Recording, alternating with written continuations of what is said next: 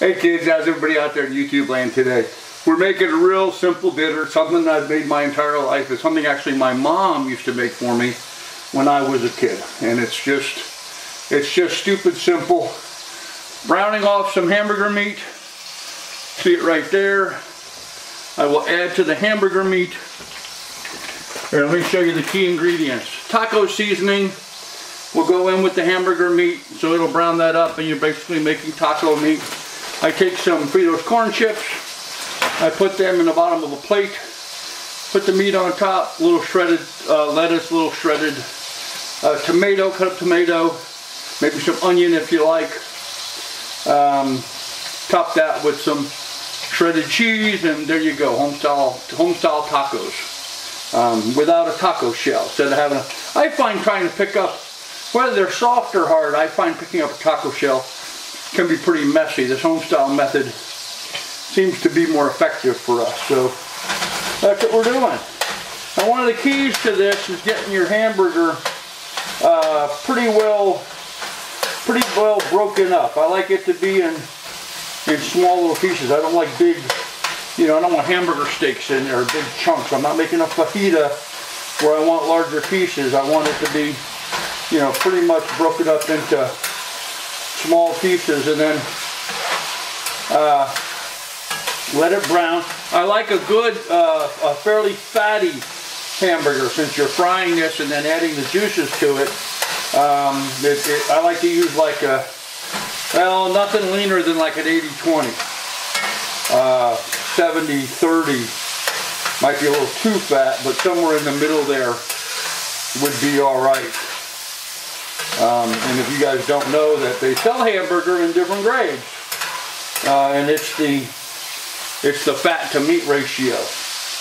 80-20 is 80% meat, 20% fat. 70-30 obviously the same thing. So that's it. This is how we're making this. It's really super simple. It'll take me, I don't know, it takes longer to brown the meat than anything else. Everything else goes together pretty quickly. It takes a little time to dice up the lettuce and tomatoes, and onions if you want to do that.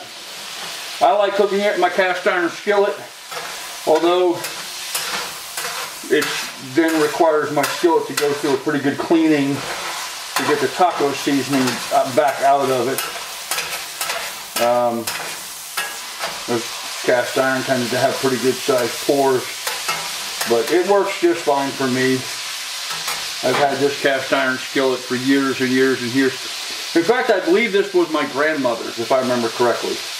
I believe this was Mom's, and before Mom it was my grandmother's. One of the few things that I've held on to in my life. So when I get lettuce, I like to get the living head type lettuce, and see it's got the root structure on the bottom. It's alive, it's fresh as can possibly be. I'll break off some leaves of that, put that here together, and then lettuce should be torn and not cut. I'm not a big advocate of taking a knife to lettuce. I just tear it up into bite-sized pieces. I do the same thing even if I am making a salad. So there's that. And then tomatoes, usually, obviously I prefer them fresh from my own garden, but right now in my little apartment I'm out of there. I don't have the ability to garden, so I buy these pretty little assortments and then have to go through and take care of the culls. But you could dice these up, but I'm just going to go ahead and put some in there on top of the lettuce just to have them go that way. I don't know about you, but my favorite tomatoes are these little ones that come like that. They're great. Alright, so I've got the hamburger going here. It is basically done. It's done cooking. So I'm just going to go ahead and add the taco seasoning to that. I'm just buying inexpensive store brand taco seasonings. You can feel free to use whatever you like. And then I also like to add a little water to it. Also like to add just a little bit of water to help it get out and around, to help the taco seasoning get evenly dispersed. If you have it too dry, it tends not to do anything. There you go. And I've turned my heat way down. Let me get my fire back up on. Look how messy my stove is, huh? Oh gosh, it's disgusting. I was making some stuff on here the other day, and I just made a big mess with it. So, and I have not cleaned it up. Why haven't I cleaned it up? Because I hurt my butt. True story. No reason. Kids, when you get older, sometimes you wake up in the morning and you're just in pain. For absolutely no reason whatsoever. I woke up the other day and my left butt cheek was just killing me. My hip and butt cheek, extremely painful. And now just a couple weeks earlier than that, it was my right side. So I'm thinking maybe it's the bed and the way I'm sleeping on it. I don't know. Anyway, I got that all done. Cheese. I need cheese. And since I'm eating tacos, I'm gonna have a beer with my cheese. Gotta have beer with tacos, right? Alright.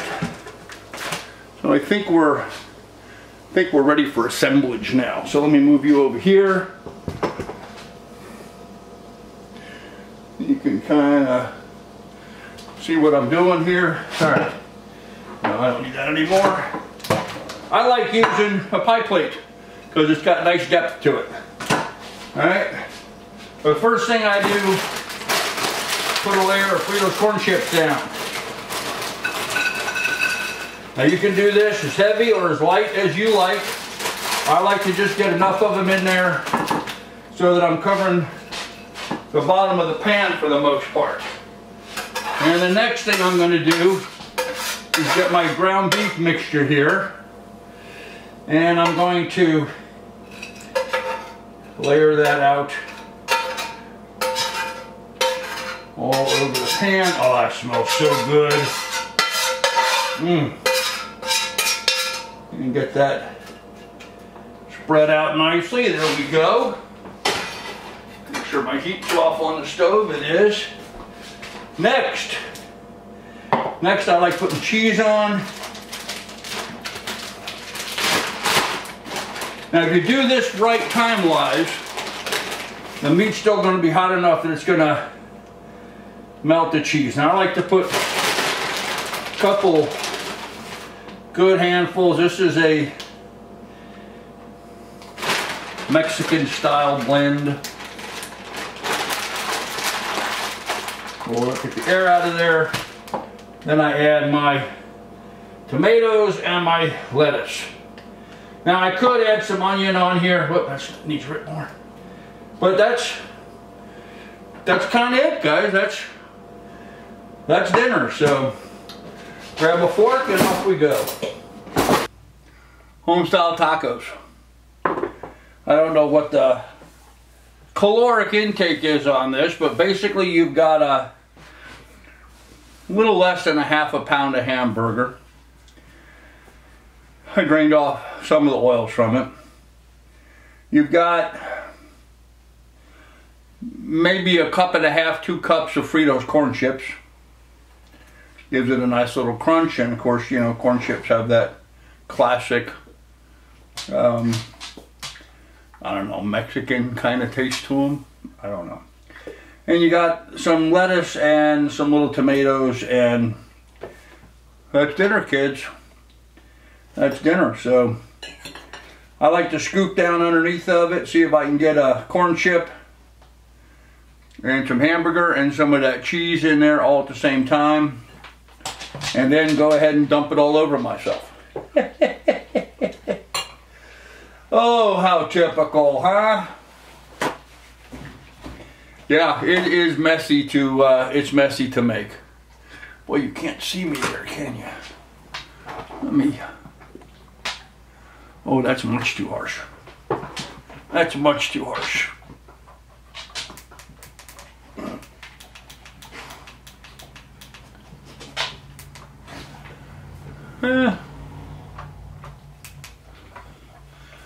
There you go.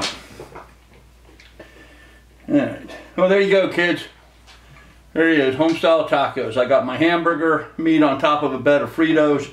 A little less than a pound of hamburger, about a cup and a half, maybe 2 cups of Fritos.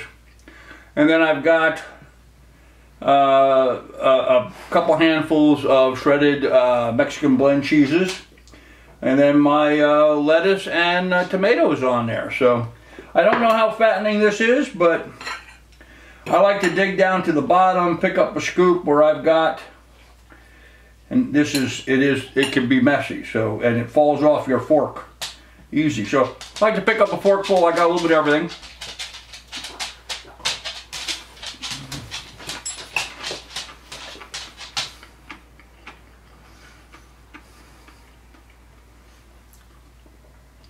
So we get that great taco-y flavor from the hamburger.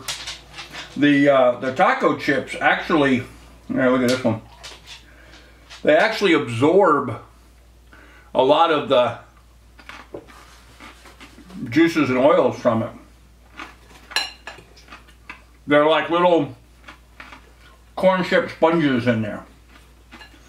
And so, yeah, I got a big piece of tomato on this one.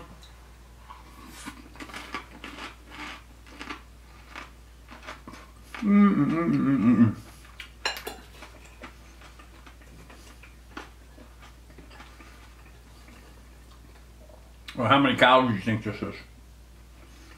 I'll have to add it up someday.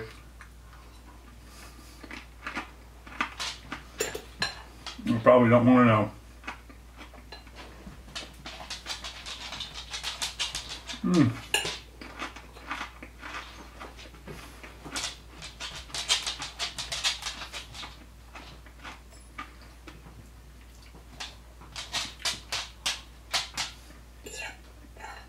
It's really good.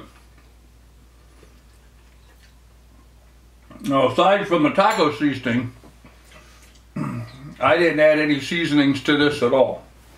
No salt or no pepper.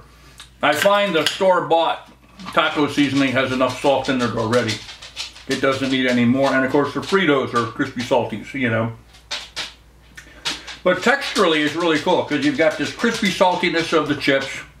Lily, don't knock the camera over, You got the crispy salty of the chips. You've got the seasoned taco meat. So you got that meaty but also taco-y flavor to it. And then you've got the coolness of the cheese and the lettuce on there.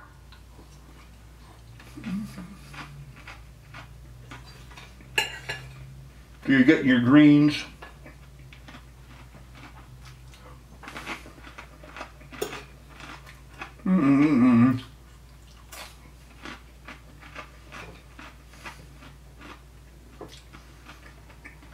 Then you get the fresh explosion of eating one of these little grape tomatoes.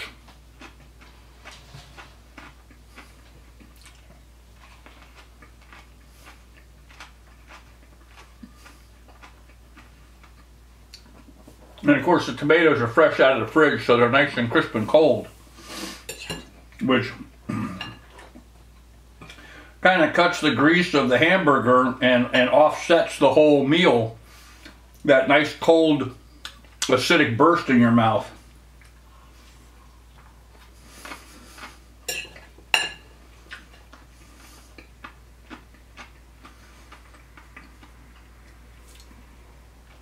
It's actually a very well balanced meal this way. You get the greasy meat down below, but that strong taco seasoning. You know, I could feel the bit of cayenne and stuff on my tongue. Then you get the smoothness of that lettuce on there. This one's going to be a mess. Crispiness of the Fritos on there and that nice corn flavor to it. And then the tomato to balance it out. It's really nice. Whoop.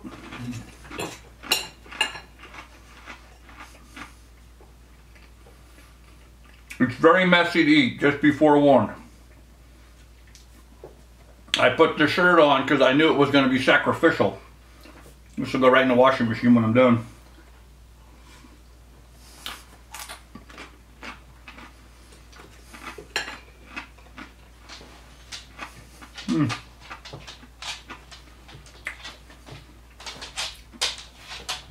Surprisingly, even with 2 handfuls of cheese on there, it's not really cheesy.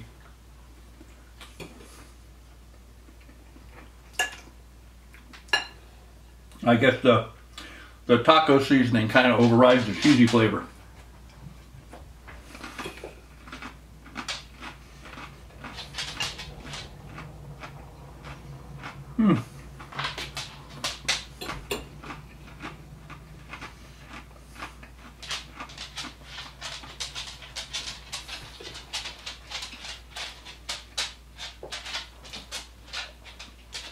The other thing I like about this is it's all dog friendly because the pre-run cycle's down there walking around waiting for her share.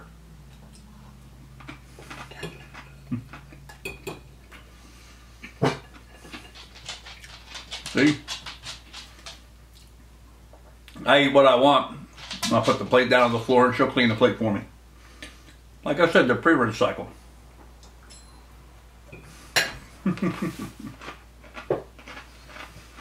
Whoop. A little straight piece of cheese. And of course, nice cold beer goes perfectly with this. My one a day.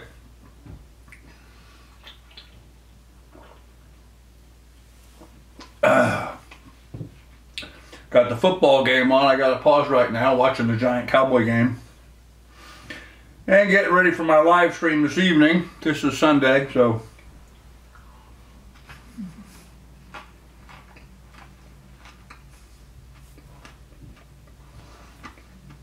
I'm going to go live tonight. I posted another video earlier today. Did a review of the Wisconsin Cheeseman Company. I ordered a package from them and sampled it.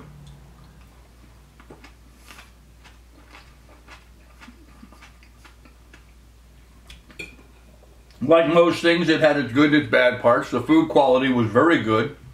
The taste, the flavors were very good. Serving size was tiny. Tiny.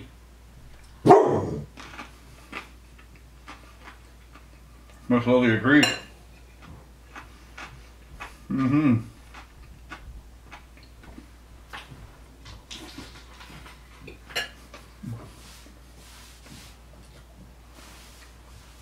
I'm dribbling a little bit off the fork. Ends up down the floor. The thing about the 3-second rule is mute when you have a 1-second dog. It barely hits the ground before she's all over it. If she sees it, if she hears it. If not, all I have to do is tap my foot by it and she'll be right on it. That's her signal. For the most part, she's pretty good about that. Sometimes she'll object, but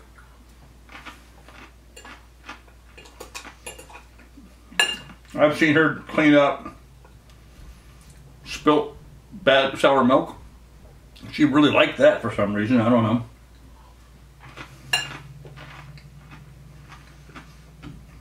Of course, any kind of meat you drop. But I've seen her clean up onion peelings when you're peeling an onion.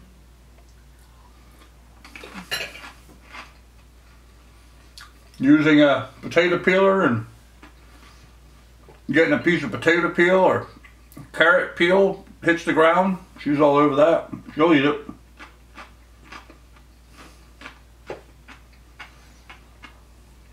A piece of broccoli or cauliflower. She's a weird dog.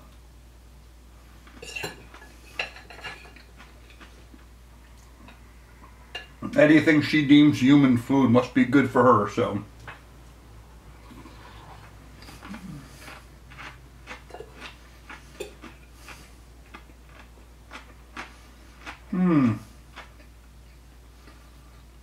Hey, this is so good. You know, volume-wise too, it seems like it's a lot of food, but it's less than a half-pound of hamburger. Like I said, a handful and a half of Fritos and a couple handfuls of some cheese, some lettuce and tomatoes. Volume-wise, it's not, but I think because of the convolutions of the Fritos, it just makes it seem like it's that much larger in volume.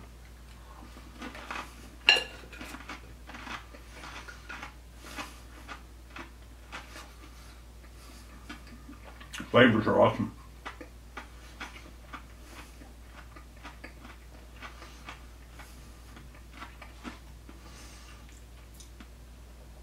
Probably to the equivalent of maybe 3 tacos, maybe 4, depending on how much you fill them.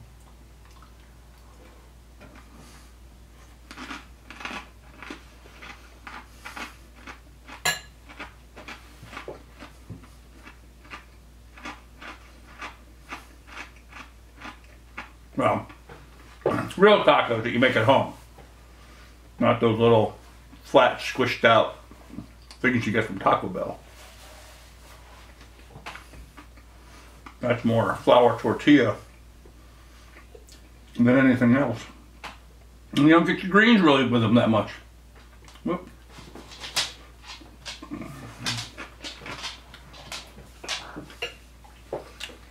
If the camera's jiggling, my fur-faced Hoover is down there, cleaning up my mess. So, apologize for the camera movement.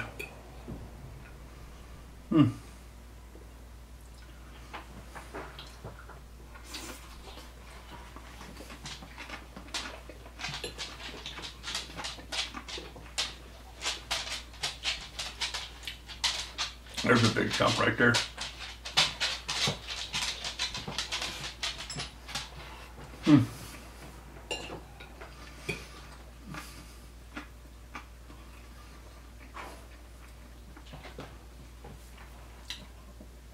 This is somewhat difficult to eat, I'll give it that much. Having a taco facilitates getting it to your mouth, that's for sure. With this, you pick up a forkful and half of it falls off the fork before you can get it in your mouth. And then because of the convolutions of the Fritos or the lettuce or whatever, it's hard to get your mouth around the whole thing. So.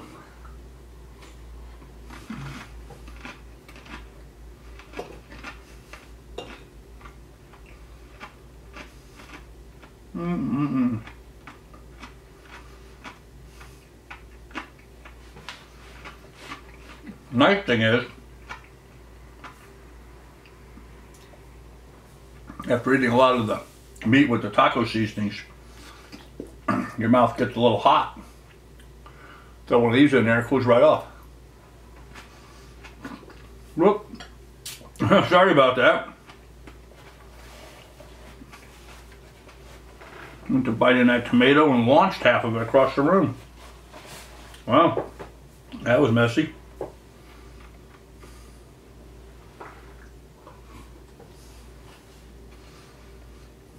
Takes the heat right out though.